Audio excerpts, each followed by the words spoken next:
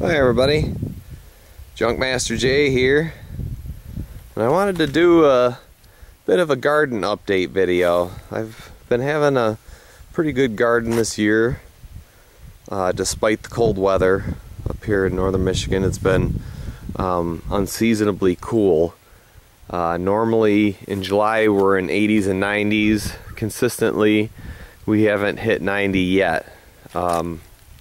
Mostly it's been 70s, mid 70s, but the cucumbers seem to like it, and they're coming along pretty good. And yesterday I did a really good weeding and fertilizing on the cucumbers, and they're coming along really well. I planted dill in the center of several of the mounds because they had these little I don't know exactly what the insect is. They're just a little cucumber beetle, little yellow striped buggers, and the dill seems to help repel them. So there's a lot less damage on the mounds that have the dill in the center. So I'm going with it. Squash are doing well. I'm having a little bit of a borer issue, but like the eggs right here, this is eggs of that borer. I just go through and hand crush them, just like squish them in there and get rid of them and go over the whole plants. You don't get them every time, every day, but if you consistently keep after them, you hurt the numbers anyway. Same with the potato beetles. I don't always do potatoes, but I rather enjoy growing them. But you get a lot of these little buggers. They're no good.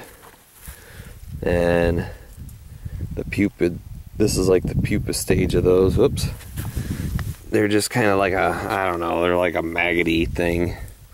They're pretty gross. There we go. That's a little better view. And every day I just come out here and pick those off, put them in my old nasty bottle of water. So I call it the spa. Put them in the spa. The more I pick these pupas, the less of those I see and the more adults I see.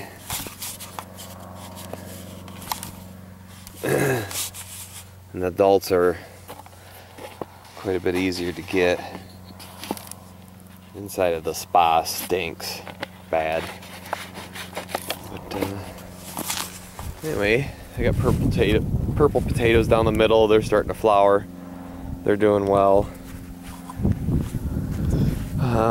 Summer squash, peppers. I usually do a lot of peppers. These are all sweets.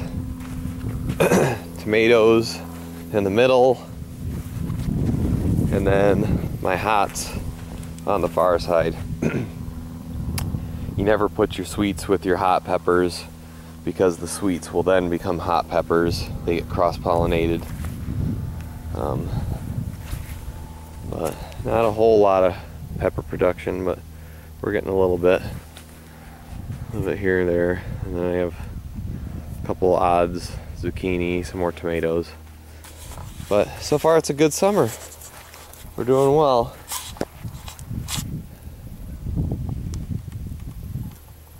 Hope you guys are all having a good summer.